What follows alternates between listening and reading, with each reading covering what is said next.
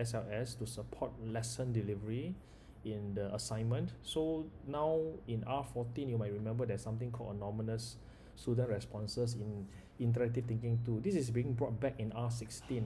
So how it looks like is something like this. So you can see this is the I with the cross. It means that this student is anonymous.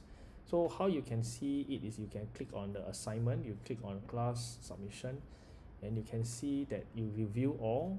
You can actually collapse this to look at the accordion view of all the students. So these are no longer shown as, because I'm looking at as a teacher, but when the students view all the responses of the respective students in their class, it will be anonymous. So these features is useful to enable teachers to provide a safe environment for the student to give anonymous responses when required.